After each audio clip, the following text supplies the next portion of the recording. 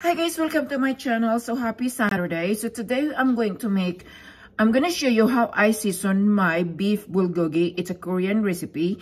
So I have this 2 pounds of beef. It's sliced really thin and cut small.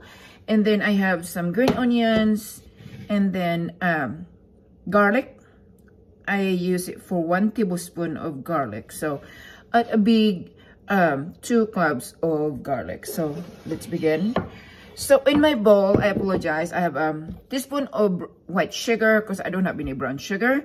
And then a tablespoon of sesame seeds. Then I'm going to add 1 tablespoon of pure sesame oil. Okay.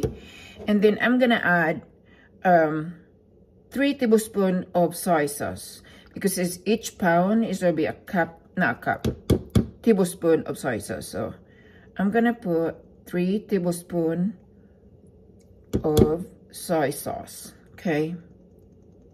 So I'm just going to make as easy as possible to make this beef bulgogi. Okay. And then I'm going to mix it.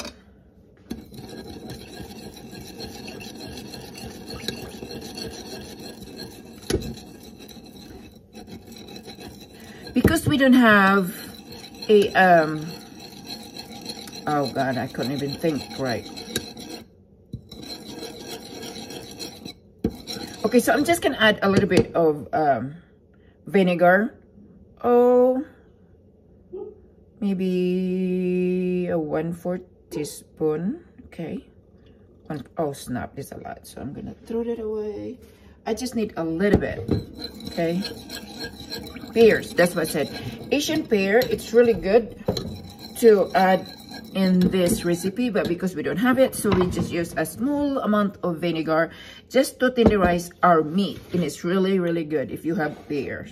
Asian pear is the best to make a Korean bulgogi. Okay, so now I am going to drop this here, okay, all of it to the meat. Okay, just like that. Get all of that, and then I'm going to massage the meat. Okay, I'm going to use my finger because I love to use my hand when I am mixing the meat and the sauce, because you can massage really well to your meat. Okay, so this is how I make my beef bulgogi, and also you can use chicken if you want to.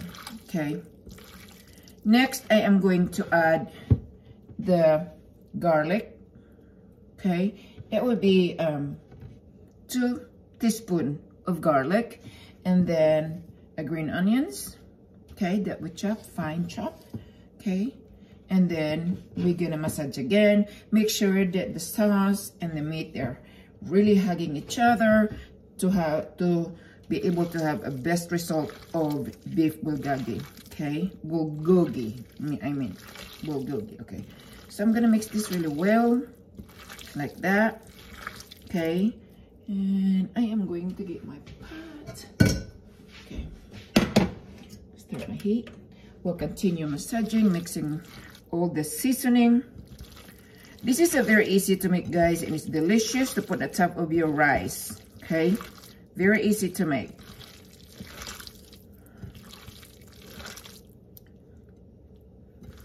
Now, because we're not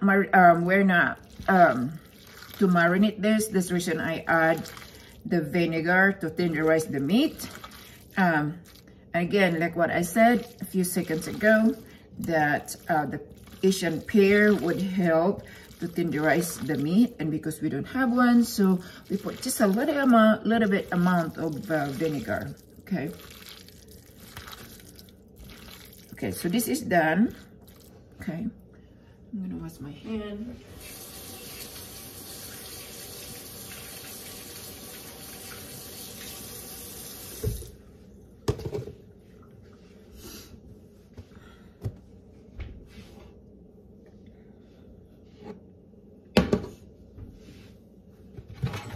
So I'm gonna move the camera to this stuff. Sorry guys. Okay.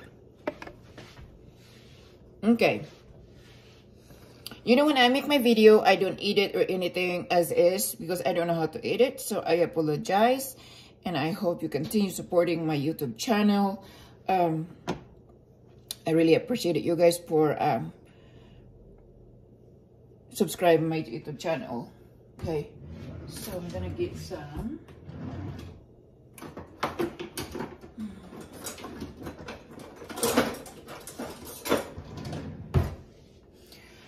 You know, because I'm making this for my family, usually if I'm just by myself cooking for myself, I like to add a little bit hot sauce in it. But because I'm cooking for my family today, so I could not add any hot sauce, okay?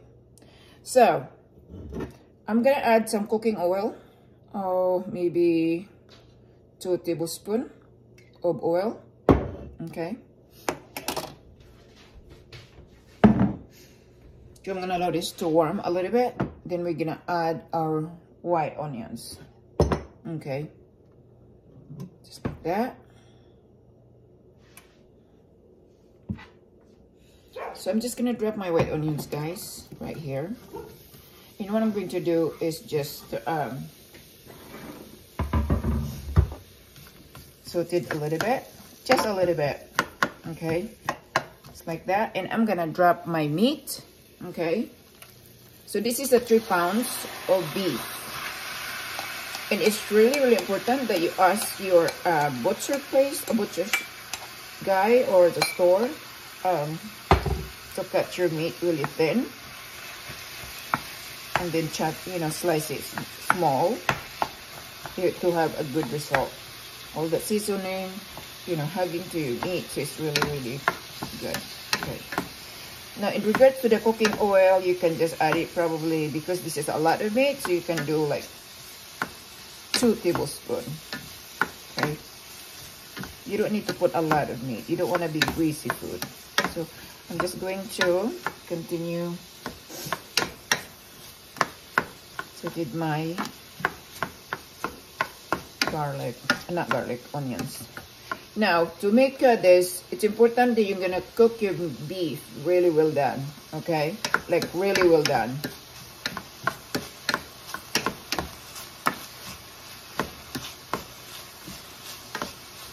And then another thing also, guys, do not put any salt because the soy sauce, it's salty. So you have to be careful of that too. So, don't add any salt when you're making your bulgogi, okay? So now it's boiling here. So now I'm gonna mix my onions and my beef. Okay, just like that.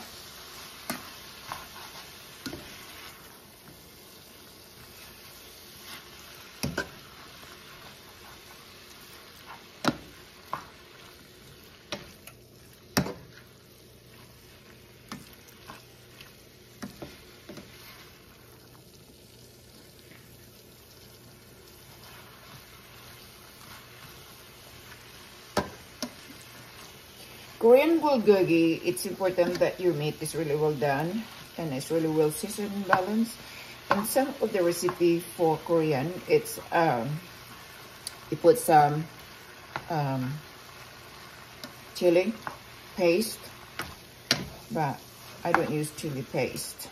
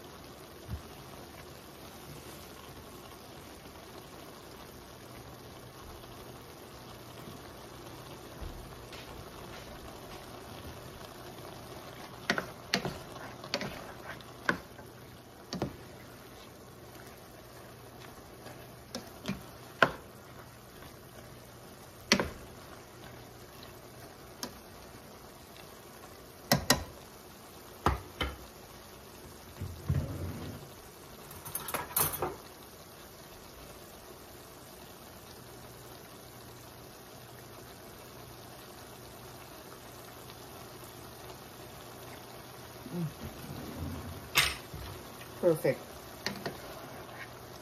It's still good.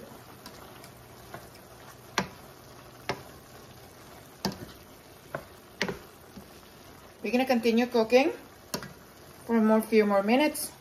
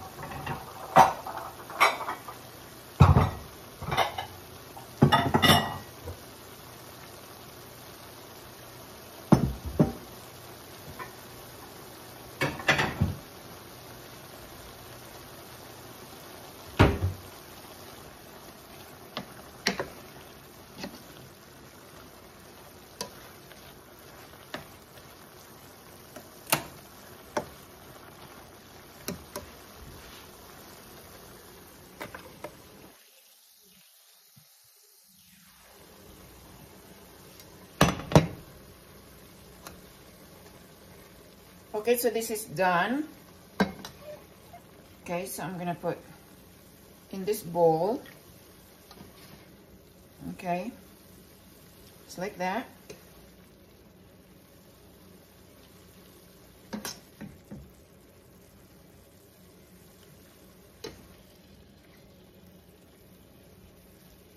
This is really, really good for the top of your rice. So it's delicious.